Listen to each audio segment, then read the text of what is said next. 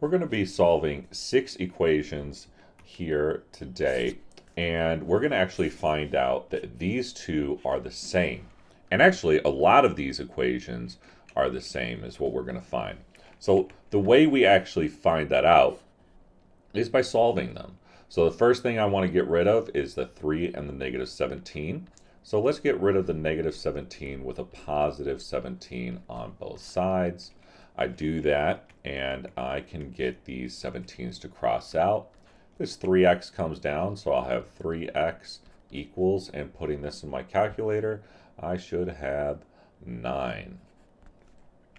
Then what I'm going to do is get rid of this 3, and I can do that by dividing by 3 on both sides. Okay? What that's going to do is cross out these 3. 3 divided by 3 is going to be 1x. I don't need to have that 1 here, so I'm just going to have x equals, and I put this in my calculator, 9 divided by 3 is 3. So my first answer here is x equals 3. And I'm going to go ahead and put that on my equation tracker here. So I'm going to take x, or equation 1, over to x equals 3. All right, let's go on to equation 2 here. So draw our balance beam and realize that this x wants to be alone. We need to get rid of these two terms. But I wish I could do negative 8 right here, but I can't get to this 8 because he is inside these parentheses. But I can get to this 4. So this 4 is multiplying right now. So to get rid of him, I'm going to go and divide by 4 on both sides. What that's going to do, have these 4's cross out to 1. And then I don't need my parentheses anymore because I got rid of that 4 who was harassing us on the outside. So my 8 minus x comes down, and 20 divided by 4 in my calculator is 5. Next thing I want to do is go ahead and get rid of this 8. Now we need to remember there's an invisible positive telling us he's a positive 8. So I can say negative 8 on both sides. Go ahead and cross these ones right here. And then I'm going to get my, this is something important a lot of my students forget. When I bring down this x, they usually just bring it down like this. Okay? But what they forgot is this negative sign. So it really needs to be negative x. Now at this point, I have a negative x. I want positive x. So if I wanted to switch these, I can switch all my terms. If negative x goes to negative 3, it makes sense that x would go to 3. Okay? We could also add another step where we divide or multiply by a negative 1 on both sides. So now here we have equation 2 leading to the same answer that I had in this. So since the answers are the same, that means that the original equations, these original equations, are also the same. Okay, so these ones right here are also the same. Okay, let's map out equation 2. So when I come over here and I say equation 2 is going to 3 as well. Actually, I need to scoot on over to access this. Okay, equation 2 goes to 3. Now let's move on to equation 3. Now this one is interesting because we have x on both sides of my balance beam. So I always like to move my smaller x so I can get rid of this negative 7x, and then he's going to pop on over here to the 9. Negative 7x both sides. This one right here is going to cross. This comes down, and these become 2x equals negative 14. This negative is also commonly forgotten by my students. Next move, let's get rid of this 2 that's harassing the x by dividing the 2. Since the 2 is right next to the x, he's multiplying. So divide him here on both sides. Then we go ahead and we can cross this out. And the left-hand side is just going to have x equals, and this is going to be negative 7.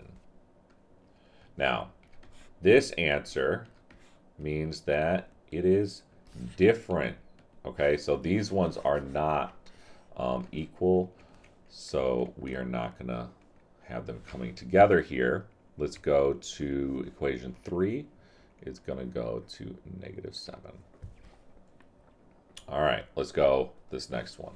Again, I have the x on both sides, so I want to go for the smaller one.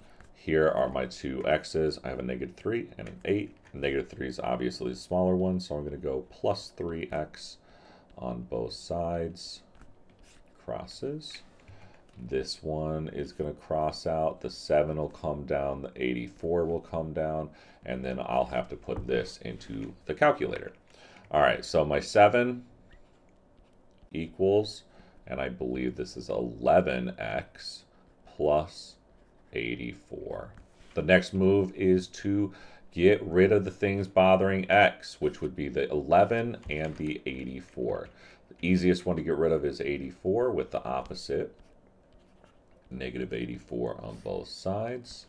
I'm going to go ahead and cross this out, bring down my 11, and run this through my calculator, and that gives me negative 77 equals 11x. I need to get rid of my 11, so my x is all alone. Divide by 11, divide by 11. These ones here cross out, giving me x equals, and I put this into my calculator, and that gives me negative 7. So that'll be my answer for this one, which means these ones are the same. So let's go ahead and map 4 onto negative 7 as well. I think you're going to find out the next two are just going to match up with 3 and negative 7. So all of these are similar to at least one or two others. All right, here comes equation 5. This one's nice and straightforward. It's just as easy as the first one. We need to get rid of this negative 7 and the 5 so that my x can be all alone. The 5 is the easiest one to get rid of. He's not right up on the x, so I just go negative 5 and negative 5. I cross this side out. These guys cross out.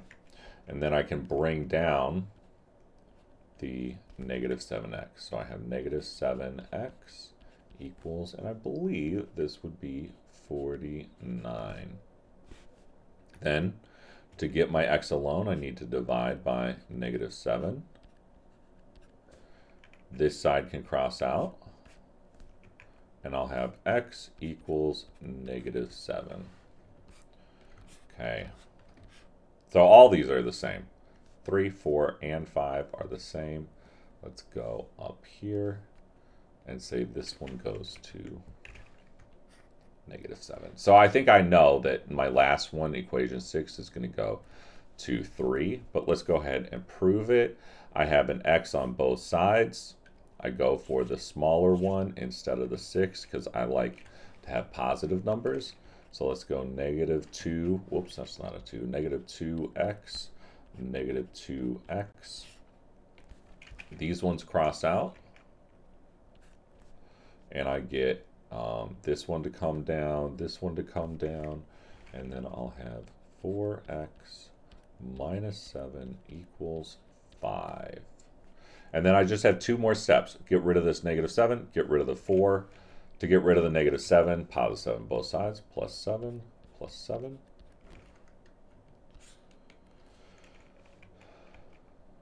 This crosses, it comes down, the 4x equals, and I think this one is 12. Last move is to divide by 4. Divide by 4. I have this cross out, and my x equals 3, and that is what we knew. So the way that you can find if equations are the same is to solve them. And if they have the same solution, then they are equivalent equations.